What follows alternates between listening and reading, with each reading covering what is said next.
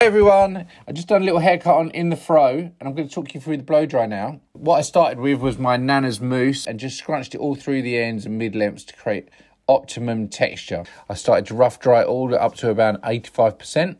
I then started to smooth it over with a round brush, just gently, just flicking those ends out, but not really trying to put too much smoothness to the hair. Once I'd done that, I then added a bit of social life for your hair, really scrunched it in, smoothed the flyaways, but not too much, just to create that kind of cool girl soft versatility of the blow dry. I like the fact that you can move the fringe from left to right. This gives you really nice wearability all day long. I hope you like it.